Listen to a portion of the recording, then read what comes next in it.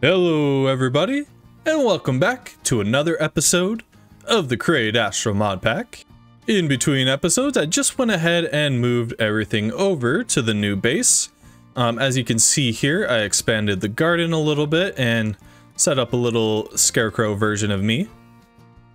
I also got the whole smelting set up over here, and we have all of our different furnaces here, stone cutter, anvil, etc. And as for the create machines, I just went ahead and set up 5 water wheels here, and basically just all hooked all of the machines up to the same power, and that should give us a little bit of room for expansion in the future if we need it. But in today's episode, what I want to do is actually get a few bits of automation set up. The first thing I want to do is to actually get a smelting system set up.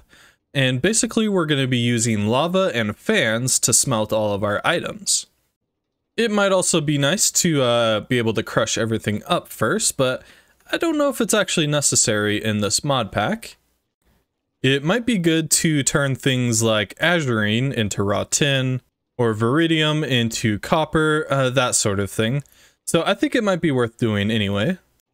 And because we messed with the cart assembler in the previous episode, I think it's about time to finally get started on the mining drill. But first, I think I want to take a look at what is in this chest, and it looks like we've already got a ton of stacks of wood. And oh man, yeah baby, that is a lot of stuff. I might eventually filter out the oak saplings and just void them. Maybe the sticks too. The apples will be useful if we get villagers. That way we can cure them. As you can see, I also got started on a little bit of a brick slab border for this thing, but I ran out of bricks pretty fast, so yeah, it's only halfway done. So before we're able to actually automate a lot of these things, one of the things we're gonna need is kelp. Now, I don't know, maybe this is, yeah, we might be able to find some this way. I'm gonna see if this is counted as a ocean or if it's just a lake. Hopefully we don't have to go too far to find kelp. Yeah, unfortunately, it looks like there isn't any kelp here, so we're gonna have to go and find a different body of water. Alright, so we've reached the other ocean here. And it is actually a lukewarm ocean. That's pretty cool. But yeah, we did find some kelp, which is really good. Alright, I'm back home now. And I'm just going to go ahead and plant this kelp. I guess down here will work. It's pretty deep, so it should grow up all the way. We'll let a little bit of it grow, and maybe I'll bring some bone meal over. And I would definitely like to automate that as soon as possible as well. But for now, we're just going to leave it like this. So we'll go ahead and grow some of that up. And chop it down. And hopefully we get a good few pieces. We got 5. That's not too bad, I guess. Oh, 6. There we go. And the reason that we needed kelp, by the way, is that we actually need it to make mechanical belts, which is dried kelp and rubber. I actually forgot that they added rubber to this recipe, so I'm gonna have to go ahead and get some of that as well. I don't think we have any rubber trees in the area. Yeah, I'm gonna go ahead and get smelting on at least a little bit of this. Okay, it can go in the smoker. And by the way, I think previously I said that the rubber on these trees doesn't grow back. I guess either in this pack or maybe in the updated version of Tech Reborn, it actually does regrow. But the last time I used this, which was about a year ago, they didn't actually regrow, so you had to always replant your trees. And per usual, we just need to throw that in the mixer, and that should take care of it. And now we can combine that to make, I don't know why my axe went in there, to make a couple of mechanical belts. Sweet. Oh, and we actually get 3 as a reward. Cool. Looks like we also have one here. Oh, right. For gathering 100 logs, you actually get 5 of every sapling. That's Okay, here we go.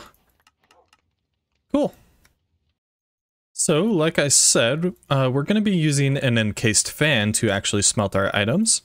And the fans are pretty easy as well. We just need a propeller, which is 4 iron sheets, and an andesite alloy. There's the propeller, and there's the encased fan. Cool. And by the way, if you didn't know about this whole process, there is actually a quest here that'll actually tell you how to get everything. So the last thing that we're going to need that we haven't actually crafted before is the andesite funnels, which the recipe has changed for. It's now a rubber and andesite alloy. I actually think I like this recipe a little bit better. Cool, so now we have 2 of those, which is exactly what we need. And now we can try to find a location to actually build this system on.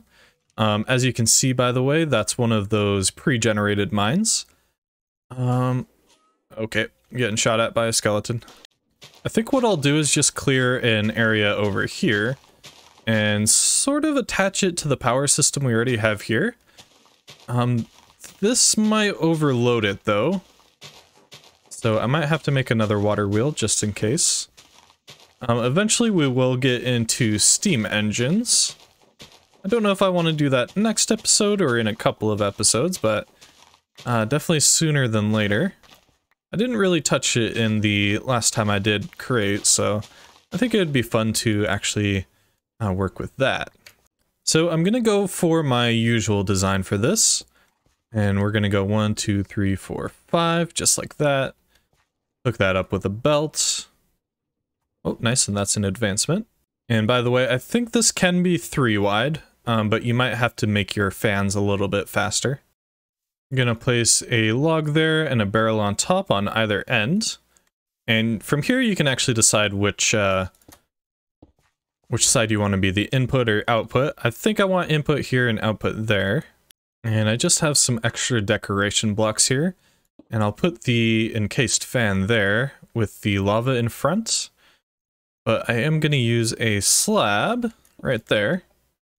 And hopefully that'll still allow the lava to be spouted out or whatever it does.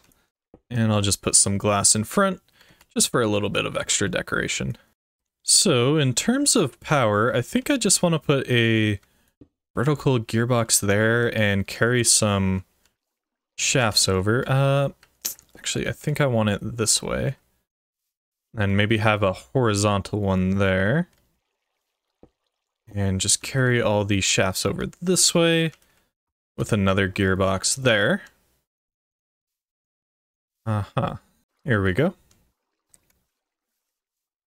So that should be blowing out now. Let me see about that. Oh, that's just gonna... Well, it is blowing now, so yeah, we can't actually use slabs there, unfortunately. So I'm just gonna place some signs in there. 3 should do. Just like that. And, okay, it looks like we're going in the wrong direction. As you can see, the, maybe you can't really see that, but there's particles blowing in. It should be blowing out red particles, so I actually need to reverse this. And I might be lazy and just put another gearbox there. That should reverse it. Yeah, there we go. Cool, so now we just need to hook up the belt. And I think that's going to be a little bit too fast, so I might have to gear this down a bit. So we basically do this in reverse, as if we want to gear it up, we go small to big, and that'll actually slow it down just a little bit. And then we can go small to big again, I guess right there. It's 1 block off, but we could bring it this way. And it's actually going in the wrong direction, so I'll just put another gearbox there. By the way, we're kind of using a lot of gearboxes here, but yeah, that's kind of the price you pay if you want to have all of your systems hooked up to one power source. So in order to actually test this, I'm just going to throw a half a stack of cobblestone in there. And yeah, the belt's a little bit too fast still. Alright, I think I fixed the system here. I did actually have to end up adding 2 water wheels here and just overclocking these 2 fans. I added a second fan here and slowed down the water wheel. I don't know why it seems different from the last pack that I was playing on. Maybe I'm just not remembering exactly how I did that system, but yeah, this is it's definitely working now. It's a little slow, but I think that's all right. Eventually, I will have all of these systems hooked up to a steam engine though, so it's really not that big of a deal to add a few extra water wheels here for now. So I think with that done, I think it's time to get started on the automatic mining machine. So for this machine, we're actually going to need 9 mechanical drills, which means I'm going to need a lot more andesite alloy, which is why I'm smelting up some more here. And we're also going to need, I believe, 2 deployers, so I'll go ahead and get working on those and get all those components ready, and then we'll come back. Alright, so I think I have all the parts assembled now, so I think we can go ahead and start assembling this thing. So first, I want to actually get my rail down, as well as my cart assembler, just like that, and I'll put the minecart in now as well. And I'm going to use the diorite pillars and cut diorite, just as a little bit of a decoration block. So I want to go, let's see here, a couple of blocks, and we'll actually place down the drills first. And we'll put them here. That might be too far ahead. I can't quite remember. So we'll get all of these down. And immediately after that, we need both of our deployers. And so the first one will place blocks. We'll get a cobblestone or deep slate in here. And then the second one places rails. Then we can go ahead and we'll put that there. I guess that'll look good. It's kind of hard to make these machines look good. We'll go with pillar there. That kind of gives it a little bit more decoration. And I do want to put the seat there like that. And that is pretty much the system done. And I just realized I forgot the plow, so let me go and make that really quick. And there we go, something like that. The plow will basically break the rails that the second deployer here places down, and that way we have a constant loop of rails, and this thing can move pretty much forever. One more thing we're going to want is a couple of barrels on this. It doesn't really matter where you put these. And, I think I want to place some maybe here and here. That way we have access on either side. And one thing I forgot is that we actually need a furnace minecart here. That'll actually allow us to feed the mining borer here a piece of coal, and that'll actually move it. So I think when we place that, and I don't have my glue, and so now all we need to do is glue everything together. So we'll get all the drills together, and we'll connect that to the deployers, connect that like that. We want to make sure that everything is connected together, but we don't want any extra spaces just in case something gets attached. And I believe that should be everything. So now when we give this cart assembler power, we should have a mining machine. So, and we get a little bit of lag, but I believe everything actually got attached. So if we hit it with the wrench, yep, looks like we picked everything up. And now it's time for a test run. Alright, so I've just gone ahead and cleared a little bit of space down here in the mine. And don't forget before you place this thing down to actually make sure that you put your filters in here. I definitely didn't almost forget and head down into the mine already. So yeah, you just want to put a cobblestone, or if you're down in deep slate levels, you just want to put a piece of cobbled deep slate here. And then rails in the second one, and then just in one of your chests, you just want to put some cobblestone and a rail. Cool. Now we can head down. And as I picked that up, I noticed a problem. This deployer actually needs to be one further down. Yeah, because it placed the cobblestone here, it actually needs to place it there, so let me go ahead and reapply the filter. Okay, that should be everything now. As soon as I re-glue it. Here we go. Alright, so now we're down here in the mines. And I like to place at least 3 rails. And that way it actually gets a little bit of room to do its thing. And it should be fine if it's placed in a wall, as long as the minecart itself is alright. So I think I just want to give this thing some coal, and yep, it immediately starts working. And it's already moving. Yeah, the audio sounds a little bit weird. That might be my headphones though. Yeah, so you can see it's placing down rails. And it looks like we ran into some coal here. And if there's ever a gap in front of it, this deployer will fill it with cobblestone. So I'm gonna go ahead and let this thing run for a while, and we'll check out the results.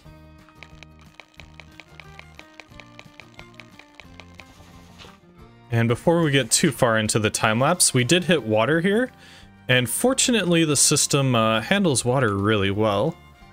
So I'm just gonna go ahead and yep, just fill it in like that. It'll even go through lava, which can be kind of dangerous, especially if you're sitting on top of it. Yeah, anyway, let's get back to it.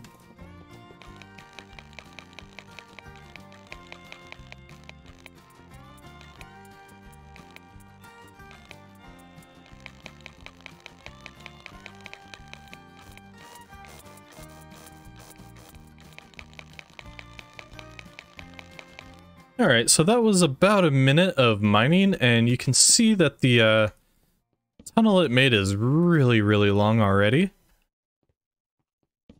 This is going to be way faster and way more efficient than actually using the hammer, because the hammer will actually consume materials, whereas the mining bore will not. So let's go ahead and take a look at how many materials we got. That was about a minute of mining. And by the way, if you want to disassemble the machine, all you need to do is put it in the cart assembler and turn off the power. All right, so here is our first barrel, and I think that's everything that was already in there. So yeah, everything else is in here, and wow. We got a piece of iron, 43 copper, which is pretty huge. A good amount of flint and zinc and tin. So yeah, like I said, this machine is going to be really huge in actually gathering materials in the future. It's more efficient than the hammer because it doesn't consume any materials. It is a little bit faster as well. I think unless you compare it to like a Manilium hammer, which I don't know if is actually in this mod pack or not. Plus, it is fully AFKable, although you do need to watch out for lava, but if you're not anywhere near lava, it's not really a huge concern. So next, I kind of want to deal with a issue here really quick, and that is that this farm is working too well. So I think for now, I'm just going to go ahead and turn it off, if it'll let me. There we go. Yeah, we might need to figure out a storage solution for this. So if we go back to, I believe this is, yeah, chapter 1 or 0, I guess. We actually have a mod called Tech Reborn Storage, and we can actually go ahead and make these, I believe it's going to be the storage buffers. But basically they act sort of like drawers in the past, in which they can store a single item, but it can actually hold, it looks like 32 stacks, which is going to be really, really handy. So the crafting recipe for these are pretty simple. We just need some planks, a barrel, and a piece of paper. And for the tree farm, we're actually going to need probably 4, but I want to make 5 because the 5th one will actually act as a bit of a item pipe, I guess. It'll actually transfer the different items to the different barrels. All right, here's our crude storage units. So I'm just going to temporarily move all of this storage over here, and we'll end up placing it back into the new storage units. So I'm not really sure how these storage units work. I've never actually used them before, but supposedly they can directly pull items from an interface, from an inventory, I mean, but I don't know if they can pull from an interface like this. So what I might need to do is to actually make a bit of a buffer here with an andesite funnel and maybe move it down one.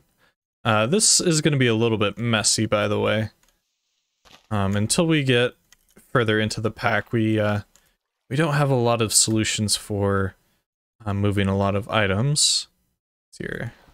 So the one here in the center will act as a bit of a filter, and we'll just go ahead and place a storage unit on either side, something like that.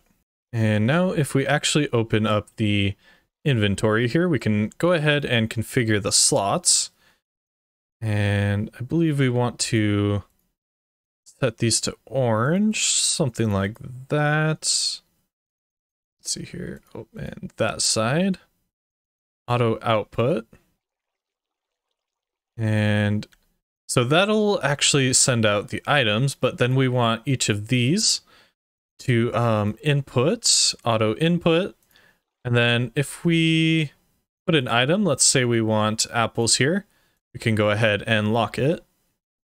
All right, so I reconfigured the system here just a little bit, and I'm actually using the one down here as a secondary pipe. That way we just have a little bit more symmetry in the system. And I am hoping that this works just like this. This is going to be my first time testing it. So currently we have one apple in the system. And those items didn't go in. Well, for now we'll try a shoot.